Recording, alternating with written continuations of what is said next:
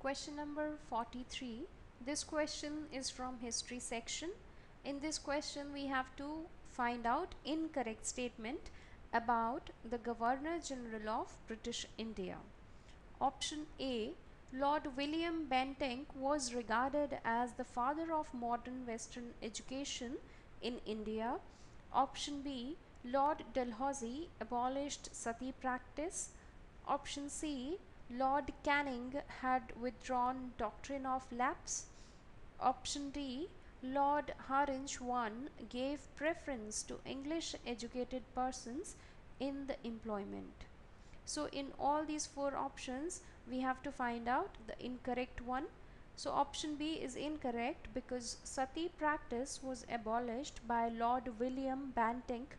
It was not Lord Dalhousie. So right answer here is option B.